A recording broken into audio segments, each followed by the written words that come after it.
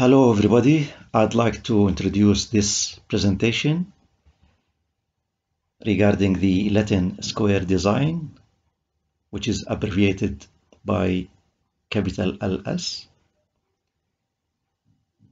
I will talk about the advantages and the disadvantages and how to make the calculation by hand.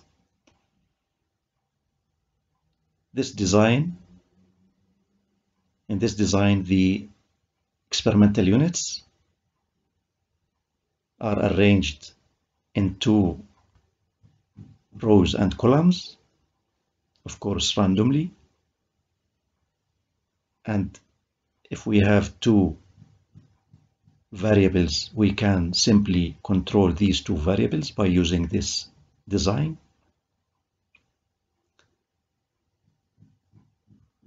Regarding the advantages of this design is a very simple calculation design in comparison with, for example, completely randomized design or completely randomized block design, and we can get more accurate results by using this design.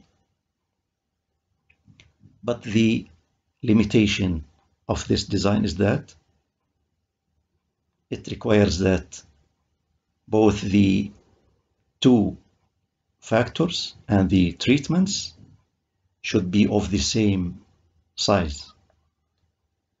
So there is no free spaces for the researcher regarding this design. Another limitation is that if the square is small, let's say 3 by 3 or 4 by 4, the value of the degree of freedom for the error becomes less, so the value of the mean square of the error becomes large, so the possibility of failing in some mistakes or some error becomes great. So for this design, it is recommended that it is good for, let's say, 5 by 5 or more.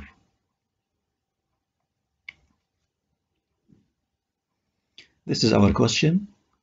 We have 5 ingredients A, B, C, D, and E. These ingredients affect the reaction time of a chemical process, and we need to study it. So these are the treatments. The treatments are the addition of these ingredients, and the response or the yield we need to measure is the reaction time. We need to control two factors. The first factor is the batch first, the batch of the new material. And regarding the batch for the new material, it is only large enough to permit 5 runs to be made. So if you see the table to the right here for batch 1, we have only 5 runs. And again, each run requires approximately 1.5 hours. So only 5 runs can be made in one day.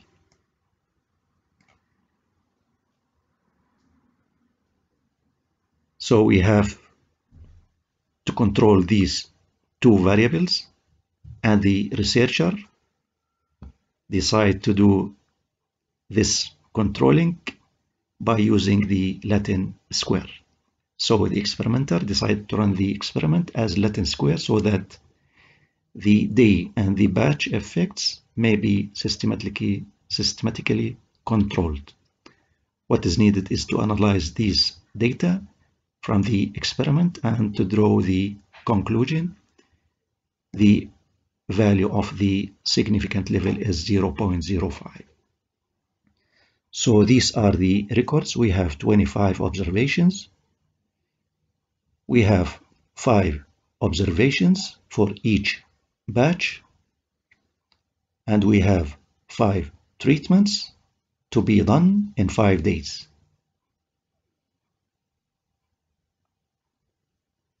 And regarding the treatment, the letters here represent the addition of the ingredient, and regarding the time, it is the response by using the specific treatment. So first, before starting the calculation by hand, we need to rearrange these data in rows and columns in order to facilitate the calculation process. So we have this controlled variable, which is the batch of the new material. We have 5, and the other controlled variable is the day. We have 5 days, and inside this table we have the treatments, which are randomly distributed along the rows and along the columns, and the number inside these cells represent the time for the reaction.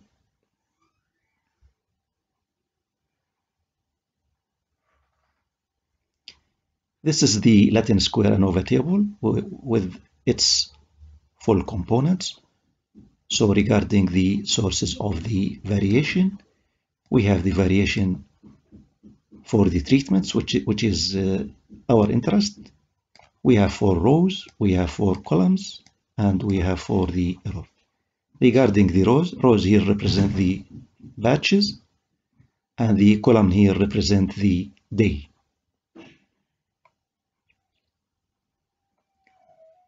We need to calculate the degree of freedom.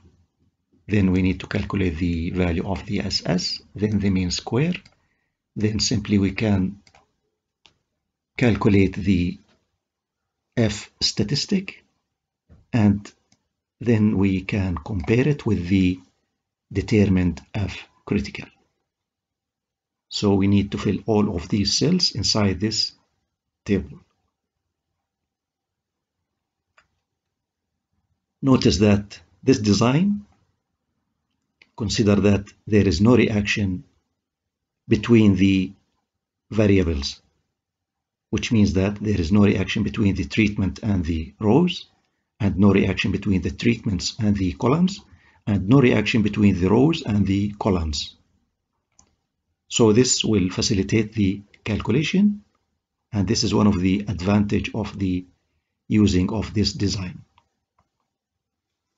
First of all, let's state the hypothesis.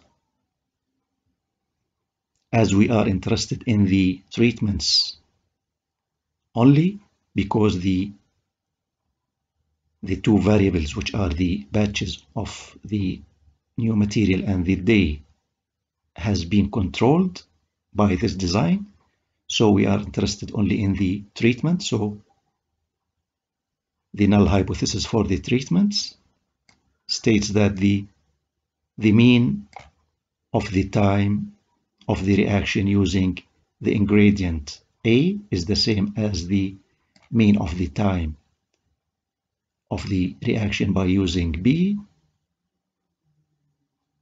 using same like mu C, same like mu D, same like mu E. We can express this in other way by saying that all means are same, and regarding the means, the 5 means for the 5 reaction, it's already inside the table above to the right. For example, for treatment A, the average of the time of reaction is 8.40, while for B it is 5.60, etc.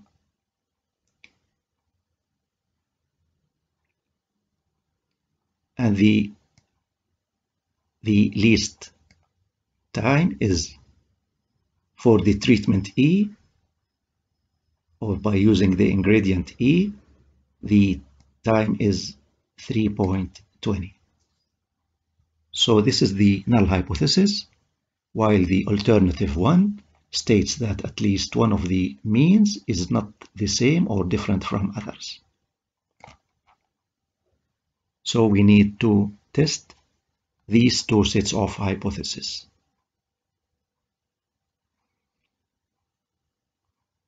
Let's start first the calculation of the degrees of freedom. For the treatments, the degree of freedom for the treatments is simply equal to the number of treatments, which is 5 minus 1. So 5 minus 1 is equal to 4.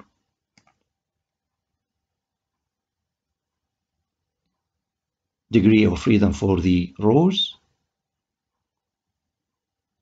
is simply equal to the number of rows minus 1, and number of rows is simply 5, so 5 minus 1 is equal to 4. And also the degree of freedom for the columns is simply equal to the number of columns minus 1, and number of columns is equal to 5, so 5 minus 1 is equal to 4. Notice that for this design, number of rows is the same as the number of columns, same as the number of treatments, and all are equal to 5. So the degrees of freedom for the three variables are 4. In order to calculate for the degree of freedom for the error, simply we multiply r minus 1 by r minus 2. R here represent number of rows, or number of columns, or number of treatments. So r equal 5. So r minus 1 is 4, multiplied by r minus 2, which is 3, so we have 12.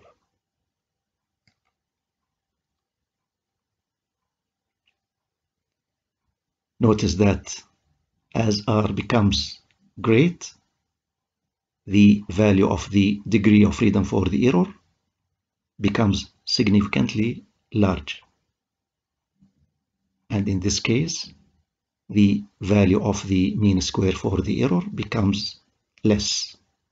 So the accuracy becomes great. To calculate for the degree of freedom total, simply we square the r minus 1.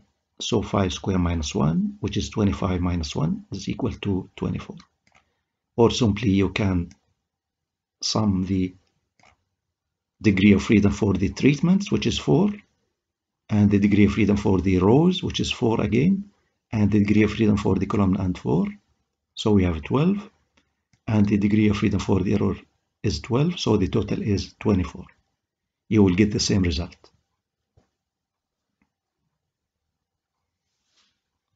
Now we can fill these degrees of freedom inside the Latin square table, same like what we have here. Now we need to make the calculation for the sum of squares, which is the SS. Before starting the calculation of the SS, we need to calculate the correction factor. And for the calculation of the correction factor, we need to know the total of the observations. And in our experiment, it is 147 by adding all the data inside this table. And regarding the number of observations, we have 25 observations, which is simply 5 by 5, and 5 represent r. So the formula to calculate the correction factor is simply take the summation of the observations, all observations, square it, and divide it by r squared. This is the total observations, or the grand observations. We square it, divide it by 5 by 5. So if you proceed, you will get the value of the correction factor, which is 864.36. So this is the way how to calculate the correction factor. Now simply we can utilize this correction factor in order to calculate for the other values of the SS. To calculate the SS total or sum squared total, we need to square all of these records inside this table. All these records, we have 25 observations. So the formula for SS total is simply we need the summation of the squared observation, all observation, minus the correction factor. The summation of the observed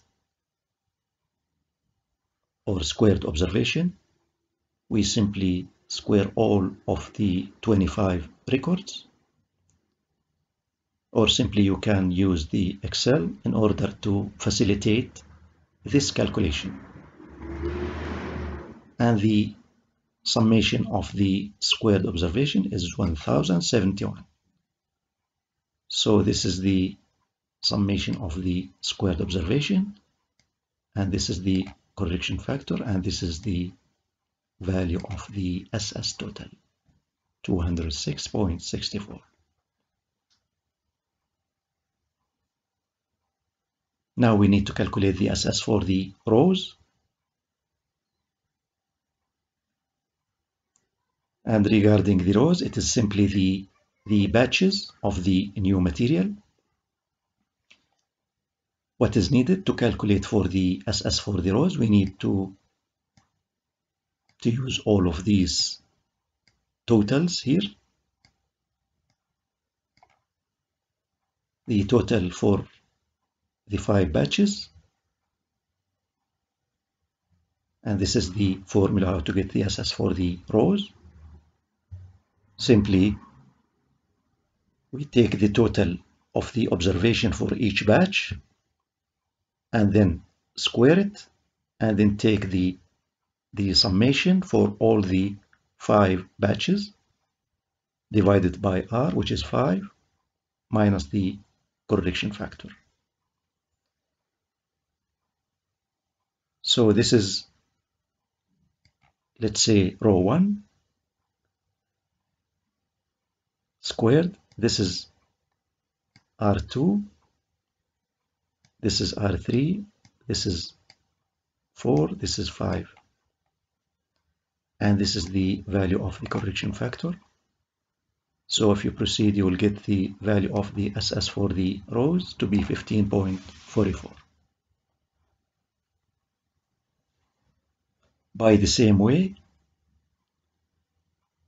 we can calculate the SS for the columns, but we need to get the sum of the observation in each day. So for the first day it's 33, while for the second day it's 28, etc. We should square these values and take the summation of the square divided by the number of R, which is 5. So this is the formula to get the SS for the columns, which are the days. Summation of C sub I. C here represent the word column divided by R minus the correction factor. So this is the total of column 1, which is first day. This is for day 2. This is for day 3. This is for day 4. And this is for day 5. And this is the value of R. And this is the value of the correction factor. So if you proceed, you will get the value of the SS for the columns to be 12.24.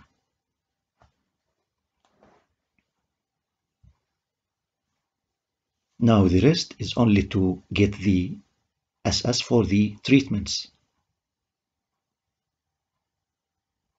So we will take care of the table to the right which shows the total and the mean for all the 5 treatments. So what to do to calculate for the SS of treatment?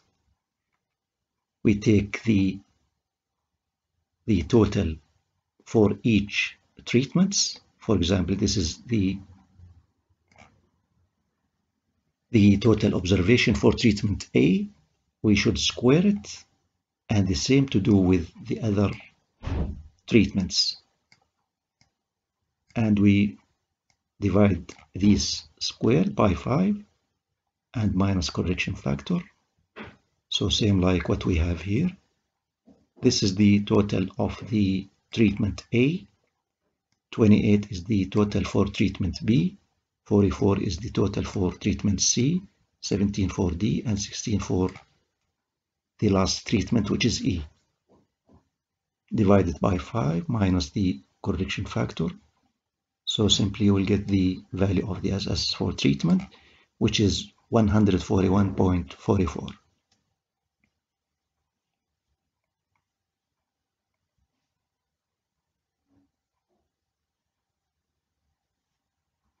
Now we can simply calculate the SS for the error, because simply the SS total is the total of the SS for all the variables. So the SS total, it's already calculated, it is known. The SS for the treatments, also it's known. The SS for the rows is known. The SS for the columns, again, it's known, while the missing one is the SS for the error. So we can keep the SS for the error in one side and move the rest to the opposite sides, so the sign will change. So we'll get this new formula. So the SS for the error, this is the SS total. This is the SS for the treatments. This is the SS for the rows, and this is the SS for the columns. So the value of the SS for the error is simply 37.52. Notice that we don't need to calculate the SS for the interaction, because this design consider that there is no reactions. So these are all the SS. We fill it inside the Latin square table. Now we need to calculate the mean squares, MS.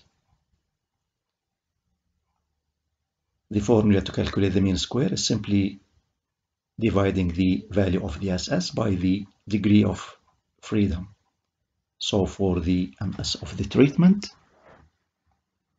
the value of the SS for the treatment, this is the value of the SS for the treatment, and this is the degree of freedom for the treatments. So this is the mean squares of the treatments.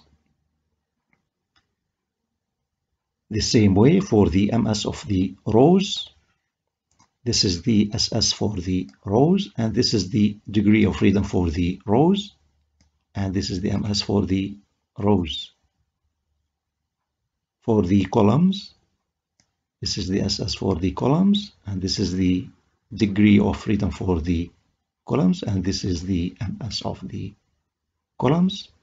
And finally, the MS for the error is simply, this is the SS of the error, and this is the degree of freedom for the error, which is 12. So the MS for the error is 3.13. Let's understand again the last formula for the error.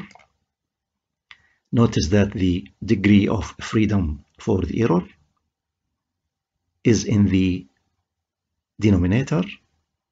So if the degree of freedom is less or not that much big, So the value of the MS for the error will be great. So it's better for the degree of freedom for the error to be as large as possible.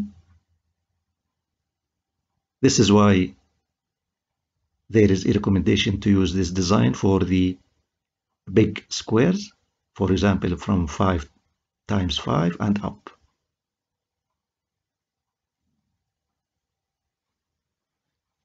So these are the mean squares. Now we need to calculate for the value of the f. As I have said, we are interested only in the treatments.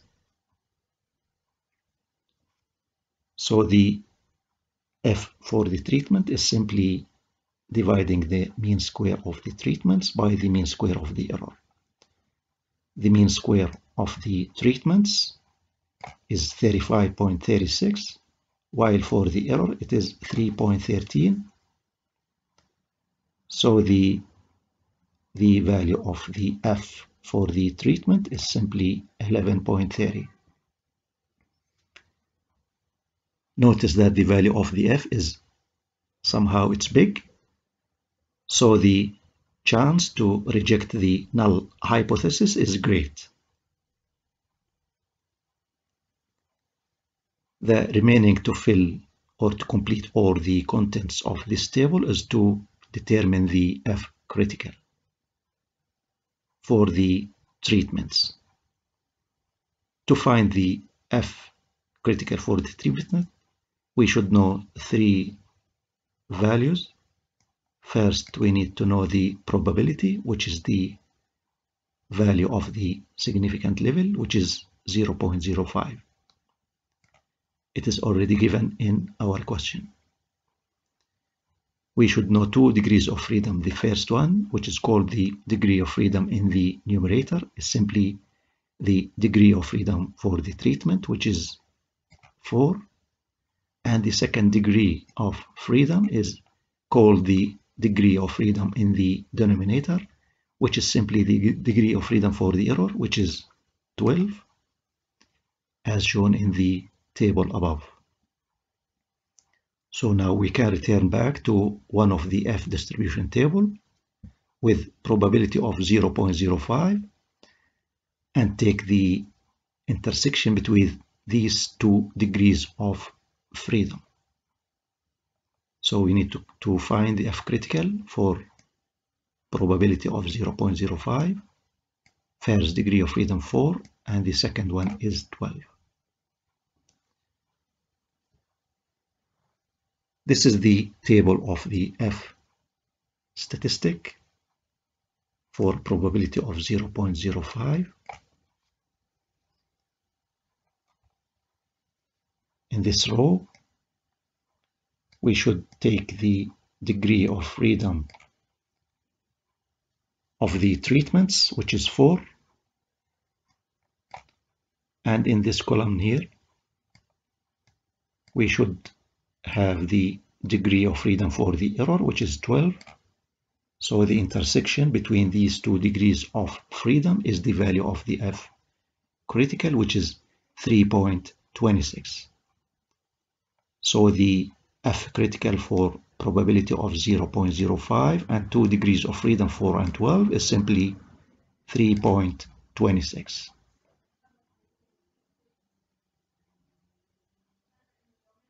So by this, we finish all of the calculations we need. Now we need to make the conclusion. So for the treatments, as we see here, the value of the calculated f or f statistics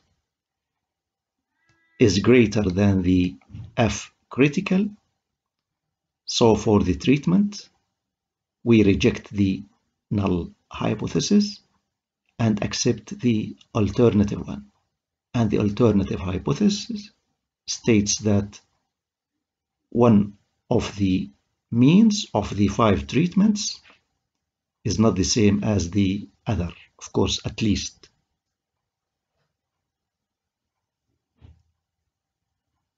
So this is the conclusion. So we have a significance at level 0.05 for the treatments.